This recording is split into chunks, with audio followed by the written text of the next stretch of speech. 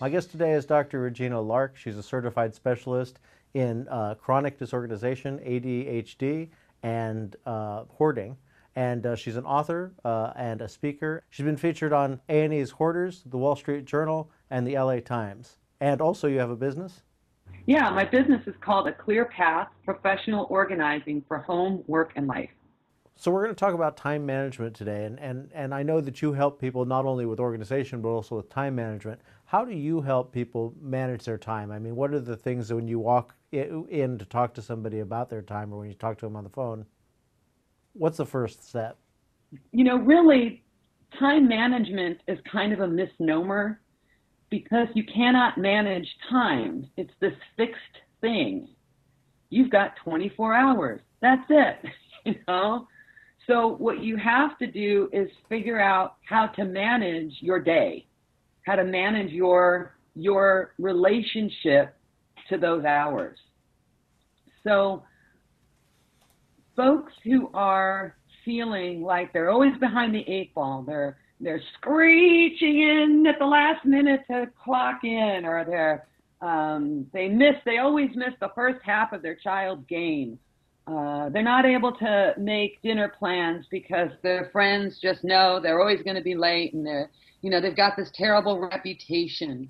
They're always filing an extension for their taxes.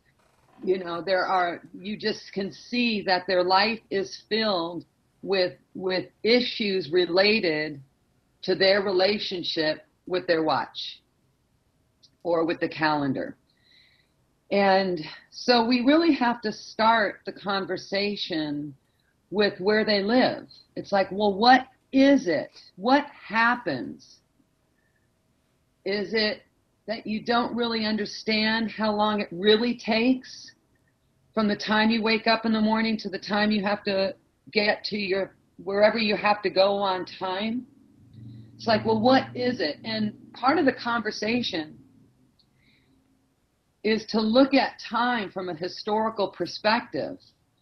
And timepieces,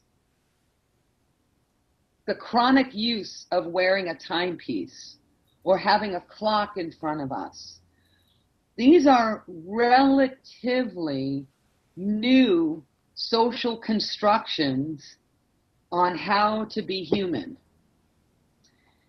Prior to the invention of the watch and the clock, human beings structured their day according to the sun. And, when the sun came up, you got up. When the sun went down, you went to bed. And we were not, especially people who have a brain type that's not organized, linear, cataloged. If you don't have that left brain type, then the chances are pretty good you're going to be struggling with your watch. So now you have these folks that are chronically late. They're not able to get to where they need to go on time. And part of it can be resistance. They're fighting it. They're rebelling. They feel that they grew up in a very strict and structured household, that they're going to go the opposite way. A lot of folks are chronically late because they have no idea on how long it takes them to get anywhere and do anything. And a lot of folks are chronically late because, in a simple way, they're using the wrong timepieces. If you are somebody who is always working till the last minute, never getting any place on time, my first suggestion is to move away from digital timepieces into analog. Because when you're looking at the face of a clock versus 10:52, 10:52 tells you nothing about what came before and what came after. Yes, we know it's 10 to 11-ish. But we don't have a sense of really visually how much time we actually have to 11 o'clock. We can do it numerically, of course. And some people need that visual, I guess. If we're not habituated to it, if we're not thinking about what comes before and after, the chances are going to lessen about when we will get something done. We talked earlier about getting organized and chronic disorganization. Another piece of that is to understand one's learning style. And if you're a visual person or an auditory person, if you're tactile, if you're kinesthetic, if you want, if you're somebody that will find success by moving around a lot. For example, I had a client, very right brain creative, very smart, and very kinesthetic. She was bodybuilder. She just loved moving her body. And she wanted an office, a bedroom where all the clothes were picked up off the floor. To pick up the clothes and put it on a hanger and put it in the closet on some level was just outside her bandwidth. Being a kinesthetic person, what we did is we put really cool decorative hooks on the wall, and now she flings her clothes onto the hook. It takes care of the problem with the stuff on the floor. It's a creative, fun way to get the clothes off the floor, and it allows her to move her body. She's making like dunk shots behind her. The pants just get flung. And for her, that was the solution. And so understanding one's learning style. So if you are a visual person, you really want to have evidence of a visual timepiece. And so whatever room you're spending most of your time in, and you're a chronically late person, then I would put an analog clock right in my line of vision. I want to be able to see what's coming before and what's coming after. So switching from digital to analog may be of help. Another issue that folks have is that they are not really clued in to how long it takes them to perform a particular task. I used to say, I think it takes me 20 minutes to get up and out in the morning. And then I timed myself, and it took me 25 minutes. I mean, 5 minutes is not a big deal. But if I was chronically late to things, then that 5 minutes adds up if I'm constantly missing the cue. So folks who have this lousy relationship with time, here's what we do. The night before the beginning of their week, if they're a Monday through Friday person, if they work 7 days out of, whatever it is, however you see the start of your week, the night before, get a piece of paper and write 3 columns. And the first column, every single task that you do. Open your day timer, look at your calendar, note every single task, appointments you have coming up, places you have to go, include wake up, shower, get dressed, eat, get ready for the day. Those are all tasks we don't put in our calendar. Mm-hmm. Right. Big problem already. Because in our conversation earlier, we talked about you're going to increase the likelihood of your success in completing a task if it's on your calendar. Since we tend to not calendar brushing teeth, washing hair, eating breakfast, and yet those are tasks that we do every single day, we have an assumption of how long it takes us to perform the daily activities of life, or activities of daily life. It's ADL. And so I say, brainstorm with yourself. Make the list of ADL, also meetings, appointments, anticipating how long you think it takes you to drive to certain places. When I'm scheduling clients that live a distance from me, I will not schedule our session to start at 8 a.m. because unless that's really important to them, if it's that important to them, I will leave my place at 6 a.m. to make sure if I get there at 7 a.m., I'm golden. I have plenty of work I can do on my iPhone. I'd rather get there much earlier than deal with the stress of arriving much later. Yes, and I think people have to get people who are chronically late. Uh, there, it may not be a big deal to them, but for some people, some of your clients, it's a huge deal.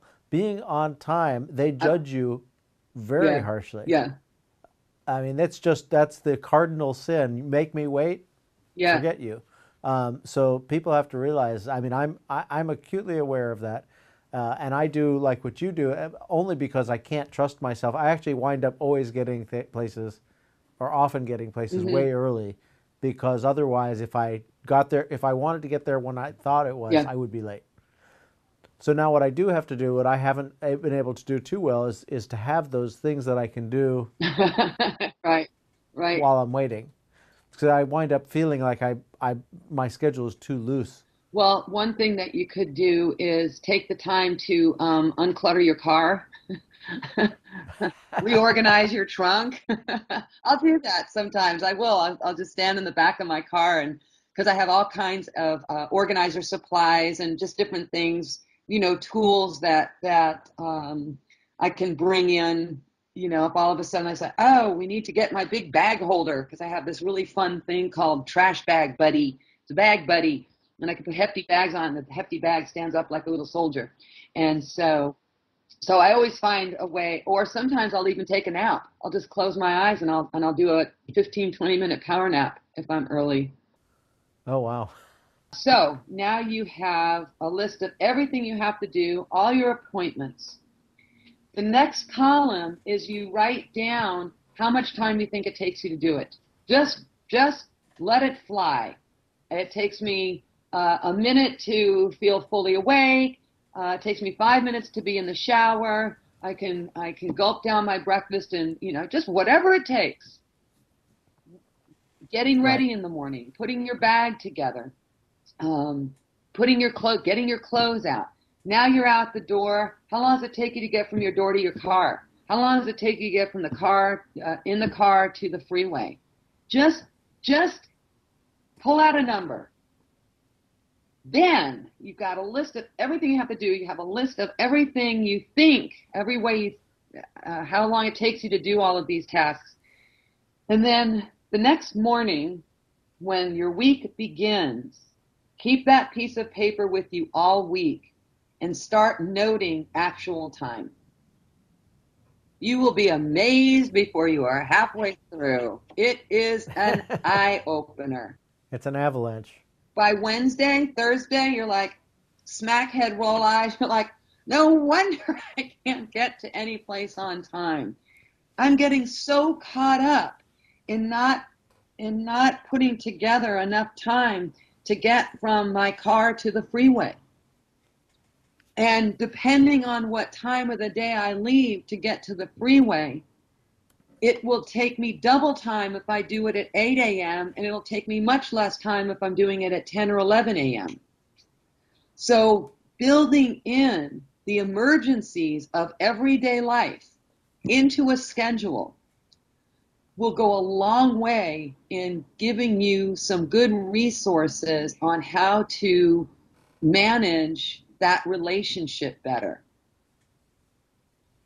Another strategy is to really get your priorities.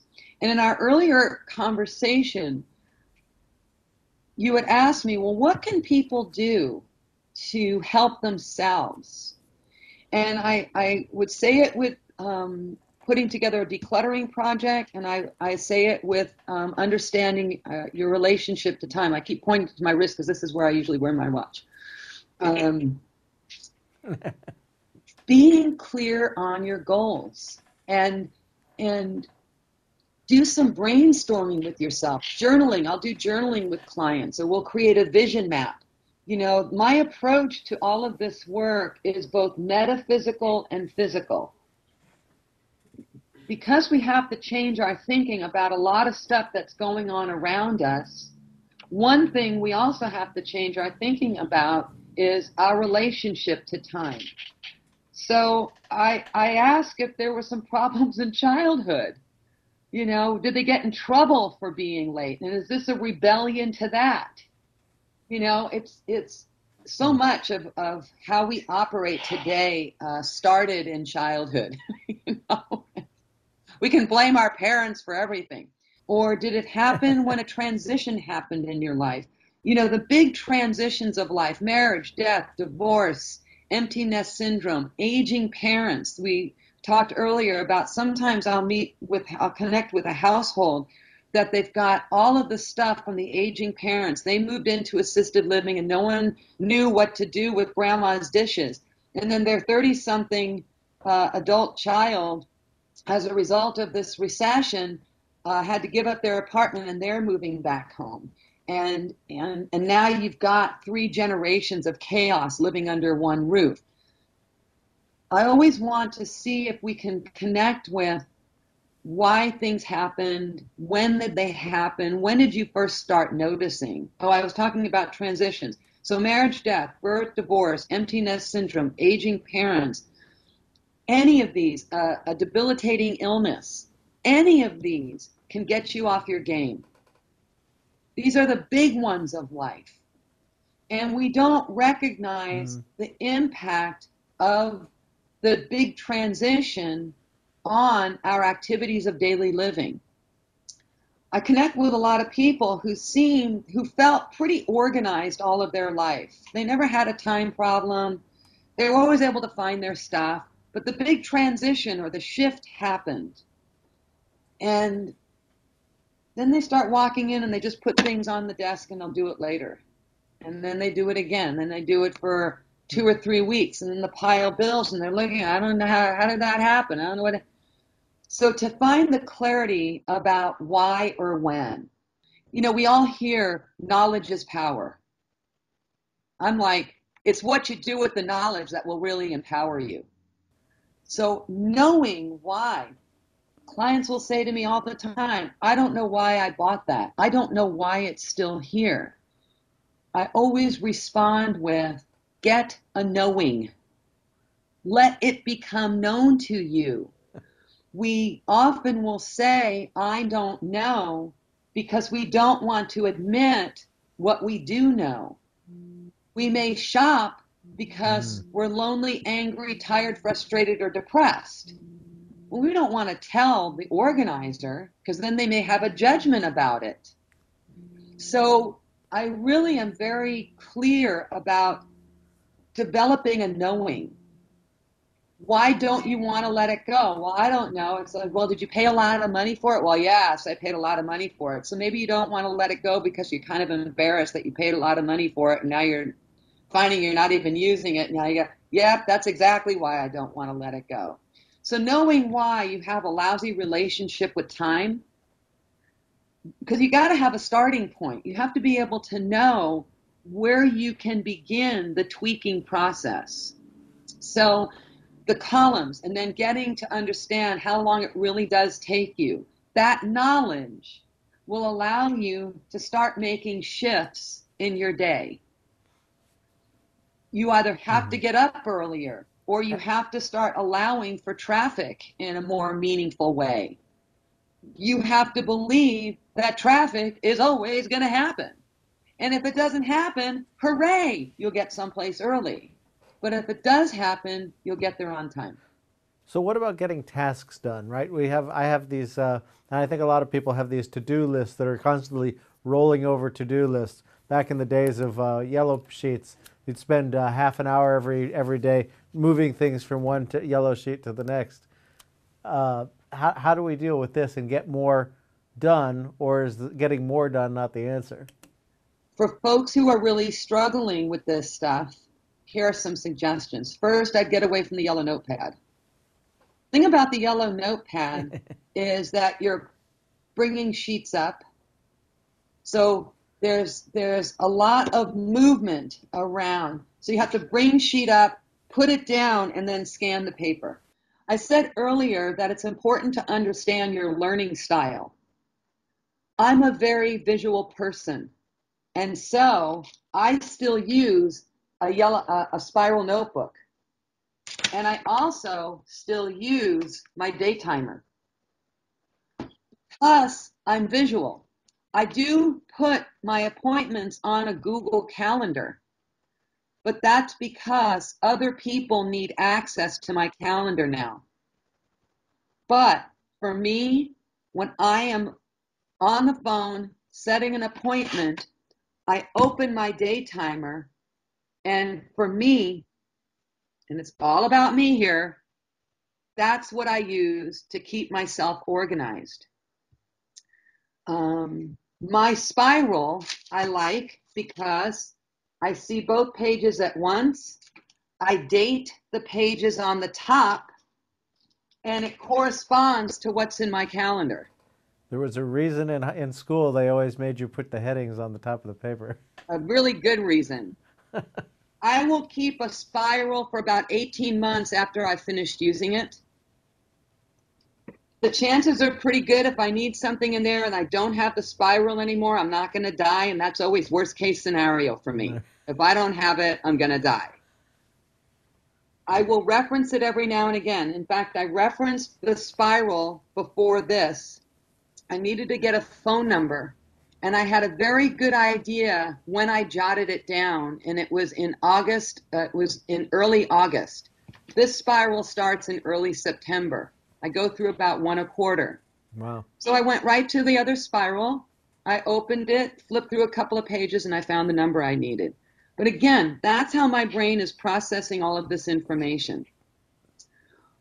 One of the ways that this stays successful is because my spiral is really my to-do lists.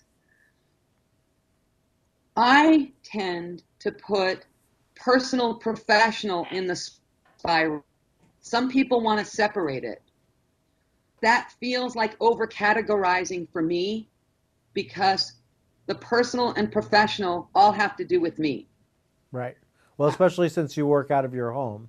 Yeah, it's, again, just for me, this is what works. When I had a desk job, I always had an 8.5 by 11 spiral on my desk, and that's where it lived. I don't believe I carried one otherwise. And did you put your personal stuff in there at the time when you had not when you I did. Okay. I really did. But it never left my desk. This goes out with me all the time. One of the reasons why I'm able to use this to success is not only is the page dated, but the tasks that are on there either have to be done that day. If I have several days in which to complete the task, I put the date that it's due. For a long list of things, if I have a whole bunch of stuff that I need to accomplish in that day, I'll write everything down and then I'll start prioritizing.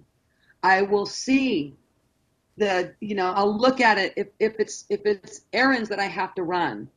I will create the errand so that it makes sense geographically. Right. I won't drive all over town.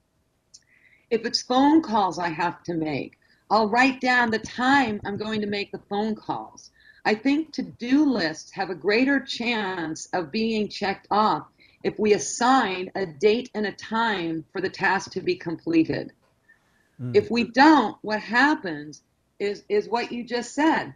It moves from one list to the next list to the next list to the next list. Yeah, until it becomes irrelevant and then you cross it off. Or you've missed the deadline. Right. Every task that you need to complete has a beginning, a middle, and an end. And there's a good question though. People talk about it as a time management strategy, time blocks. Do you sort of believe in blocking out blocks of time? Or? Sure. If you're somebody who is struggling with getting tasks completed, I recommend getting a timer. A lot of folks with ADHD or chronic disorganization, they're just chomping at the bit to get up from their desk. They don't want to sit there and do the work. It's boring. It's tedious. Understanding yourself, understanding your skill set, what you're really good at, what you have the bandwidth for.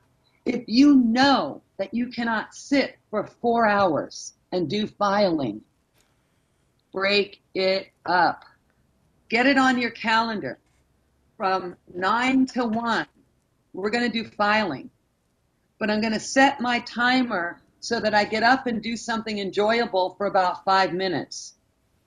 Whether it's okay, so enjoyable for me is wiping down my countertops. I mean, it really depends on, enjoyable for me would be to finish the dishes. I didn't finish my breakfast dishes before our call. Okay. And so that's something I'm going to want to complete before I get to my next appointment. It's breaking up the time. Again, that knowledge of self and how you function and operate at your optimum. It's like if you're somebody who's a morning person, don't do your filing at night. You're putting yourself at a huge disadvantage. So developing the inner knowing, coming to understand how long it actually takes you to complete a task. A lot of folks have to-do lists that, there's some mundane stuff, but really important stuff on their to-do list. So another way to tackle the time issues is to really come to terms with what are your priorities. Stephen Covey is famous for his time management books and materials. Mm-hmm. And Covey came up with what's called the time management matrix. And if you Google it, you could put it on your site. It helps us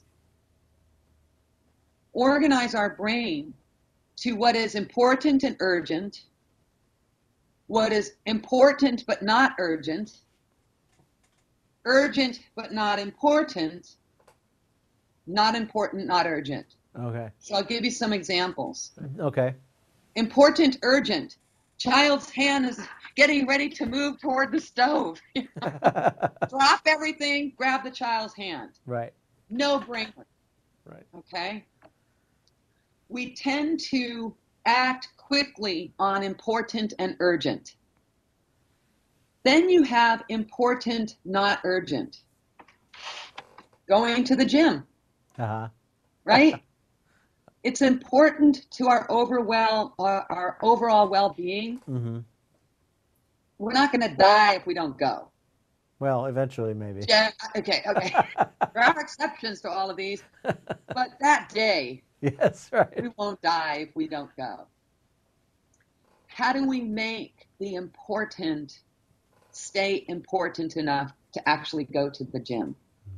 Not important, not urgent, going to the movies, scheduling the fun time in your life, taking a good walk with a friend. It's the time management matrix really is there to help us create the balance in our life. We've got to be able to plug in all four quadrants. I'm really challenged with the so-called balance. I've convinced myself that I love working all the time. I love working with clients. I love my coaching calls. I really enjoy marketing and networking, and I enjoy public speaking. There's so much about what I do that I love, love, love. When I'm kind of left to my own devices, I'm either bored or not quite sure what to do. Yeah. I just had to put on my calendar, farmer's market, Sunday morning. Because what will happen is Sunday morning will come, and if I don't have a client on my calendar, I'll start doing clear path work. Mm-hmm. It's just a default position. And so because I know that I'm challenged when it comes to the fun part of life, like getting on my bike and going to the farmer's market, I have to put it on my calendar because it's not necessarily a default position. There are a lot of people out there that not urgent and not important, that's all they want to do. Right. Because the other stuff is too tedious. And if you're a right brain creative, it may be important that you file, but it's not urgent, so you're going to go, I'll do that later. Right. Yeah, I was going to say when you were talking about the not important, not urgent, it's like, well, that's kind of where I put the filing sometimes. So, you know, I'm amazed. Actually, I cleared off my desk not too long ago, put it all in a box, and it's amazing that I expected I'd be visiting that box, but it's been in that box for a couple of months now. Well, So, you will visit it yeah. at some point. So the part of the quadrant and the Stephen Covey time management matrix is really four quadrants. And the quadrant on the bottom left, he calls urgent, not important. Like, how could that be? And the way it was explained to me and how I use it now, the urgent, not important is a category that somebody else created for you. They've decided it's urgent and they're trying to make it your important. So it's a child saying to the parent the night before, report is due. My report's due tomorrow and I haven't started on it yet. Do you create urgent, important out of that? Or do you say, kid, you're on your own? You know, when you're working in an environment with a lot of people and you've got your tasks set out and you've got your day going, you know exactly what you're going to do, and someone raps at the door and they say, we've got to get this report out. And they just got you the information. Right. And now you have to shift here. And you have to look at your task list for the day. And you have to come up with an understanding, okay, well, clearly there are some things I'm not going to be able to get to today because this other thing has now come into my lap and taken precedence. What on my list has to get done today? And what on my list can I shift to tomorrow?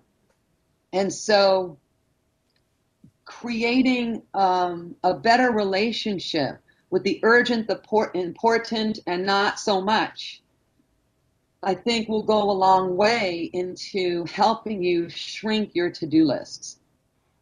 Okay, great. Also, one calendar. I don't care what calendar you use. If it's electronic, if it's day calendar, if it's something you hang on your wall. The person I know who has a lot of to-do lists, the next time I go over to her space, we're going to take down all the decorations on her wall and we're putting up a big monthly calendar. Because that's how she said to me just the other day, that worked for her in the past. And this was the first I had heard of this, and we've been working together 3 or 4 months. And I stopped and went, huh?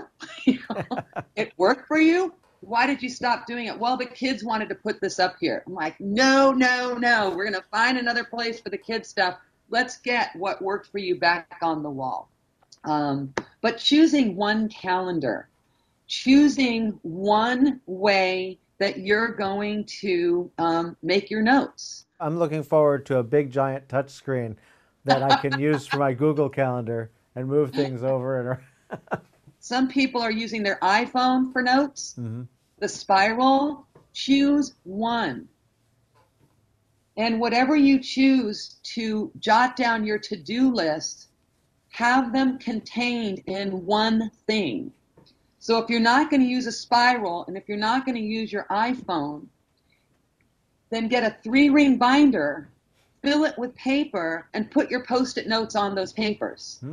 But one thing to reference as you're moving through. And the yellow, I don't like the yellow. Sorry. Yeah, no, I that's the problem with them is you wind up with them all over the place. Well, and I see so many, I walk into so many offices and there are several of these being used at the same time. And they're all in various states of having pages flipped over. And you don't really know what's in there. And I think it's really hard to manipulate those. So these are some really good ideas. We'll put these down. We'll put a link to, again, your organizing book. Title again? Psychic Debris, Crowded Closets, the relationship between the stuff in your head and what's under your bed. Okay, and you cover some time management in that too? I do. I have Steve Covey's Matrix in there. Oh, okay, great. And we'll put a link to when we find where Steve Covey's matrix is. We'll put a link to that as well. So, Okay, great. That'll help people a lot. okay. Well, thanks so much for Oh, talking it's with a us. pleasure. Great. Thank you. Thanks. Okay. Bye bye.